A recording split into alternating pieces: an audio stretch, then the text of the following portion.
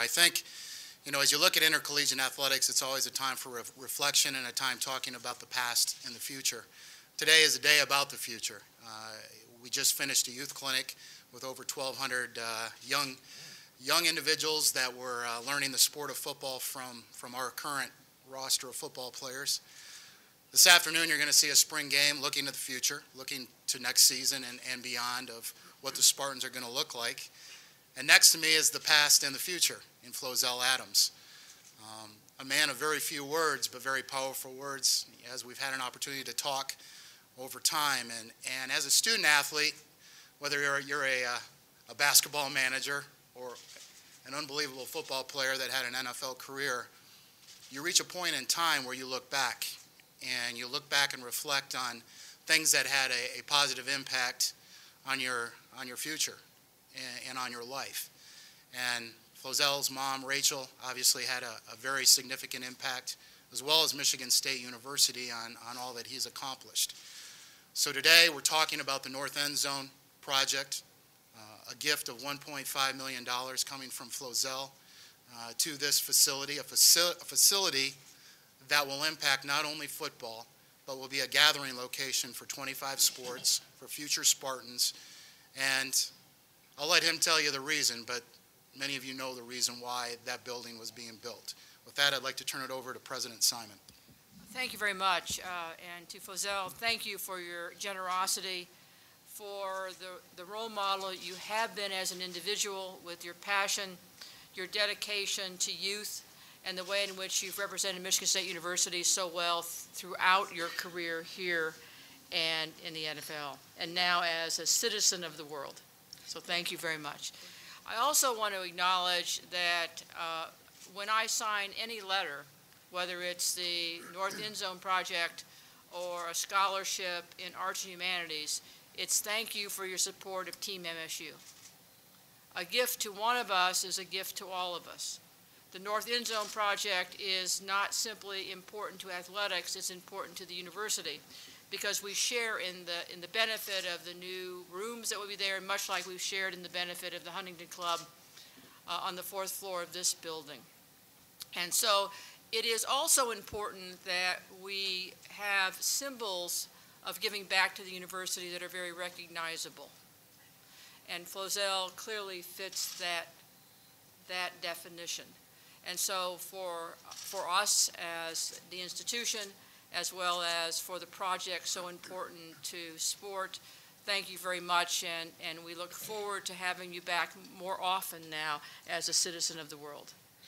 Mark? Yes, I'd just like to, first of all, thank Flo for his generous gift. And, Flozell's been back every year for our golf outing. And he's been a guy that his teammates have looked up to, literally, for quite some time. But he's always been there. He was there when I came in 1995. He had a tremendous career, obviously, in college, and then a phenomenal career in the NFL as well. But it's what you do with what you have, I think, that makes the ultimate difference. And he's a giver. There's never been any question about that as we move through the process. This locker room is a locker room for the future, as Mark said. What's more important to me as we move through this is the people that we put in the locker room. And the people that we put in the locker room will build a future for Michigan State in so many different ways. And I just want to congratulate him on his gift.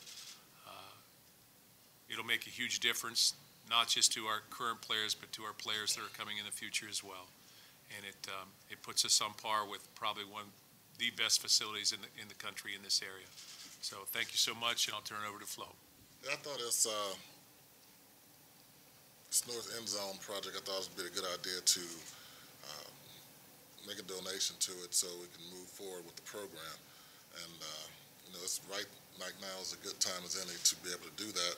And because of, I'm sure you guys seen the old locker room, it was pretty ancient. So,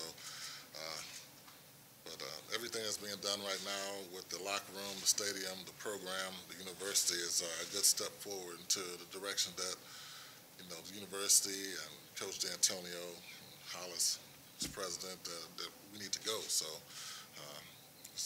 figure it's a good time to do it, and now it's being done, and we can appreciate generosity of others as well as contributing to this. And I'd like to thank Brian and Strayhorn for helping me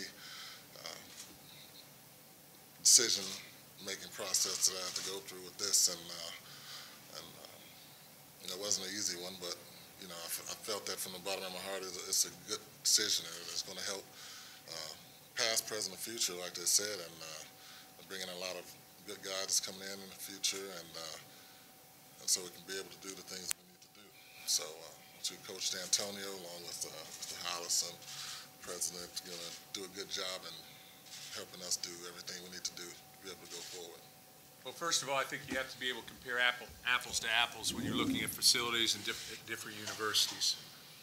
And, when you have an opportunity now to bring them into a locker room like this in a game day atmosphere, when they watch us play and they visit our players in the locker room before the game, maybe they see it after the game, they certainly see it in the recruiting room. It'll just be a great gathering place, not just for our program, but for our entire athletic department. And in the end, we continue to work for those, and that'll be the difference. And those type of things, I think, what we're talking about right now with the building of this magnitude can make a huge difference. After I left, I always saw the progression of how the program's going, and even though I wasn't here, I was watching. And when I was to Dallas or anything, I would rush off the plane and go try to find a television channel or something to find the Spartans playing on. And if we were somewhere they didn't, I would find a way to have the hotel staff find the game. Like, hey, you put that game on. It's like only 2 minutes left. I'm like, I don't care. But so I watched them over the years, and to talk about the Rose Bowl, it was a great accomplishment. And when I found out that we were going, I'm like, start looking online. Like, I'm getting my ticket. I'm getting it right now. So it was a great accomplishment for everybody, even former players as well. And I have former teammates that went out there and celebrated as much. If we could have put on a helmet on the field, we would have done it. But it was a good accomplishment, and to win it on top of that was great as well. And the sky's the limit. The sky's the limit for the Spartans. So we just hope to keep going forward and do the things we need to do. Joe. I just wonder if you could give us a little more background on the importance of your mother in this project. And did you interact at all with Steve Smith as you were going through this? With who? With Steve Smith, then with the Clarabelle Smith Center. I knew about Steve Smith's situation, how he donated. It was about 15 years ago or whatever. But this is entirely a decision that was brought against us. So, like I told you earlier, we discussed and everything and went through the process. But it made an impact on me because my mother had made a significant process on me coming here, because we went to a couple of other schools and visiting, and on the car ride home, she's like, I don't like that school. I don't like that school. I just don't like it. I'm like, what do you don't like about it? I just don't like it. The vibe doesn't feel good. And I'm going to tell you, I went to Michigan and visited Michigan, and I stepped in that locker room, and that aura, I was like, no way. I told the coach, I can't remember the coach's name. No, it was Les Miles. Les Miles, I was like, hey, you can scratch me off the books. I'm not coming here. I don't want to come here. So, but she helped me, push me here, and helped me make a good decision.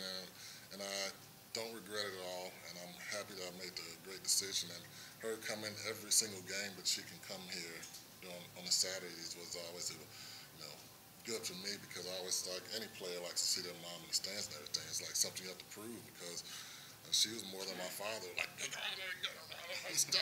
so, and her waiting for me at the locker room at the end of the game was, I always like to see my family after the game. And I can just picture it right now on how it was back then, 15, 17 years ago, and it's still a constant reminder of what I went to as a player here, and the contribution that's being made to the locker room is just making it better. Flozell and for Mark, you talked about establishing and forming these relationships. When you first came here as an assistant, Flozell was a player. Can you talk about, both of you guys, what your relationship is now and how it's been over the years? The relationship with Coach D'Antonio. Oh, yeah, I remember Coach D, and he's a coach here when I was here, and I had nothing but utmost respect for him, even though he was on the other side of the ball. no problems, and he's a great coach, and he coached a lot of great players.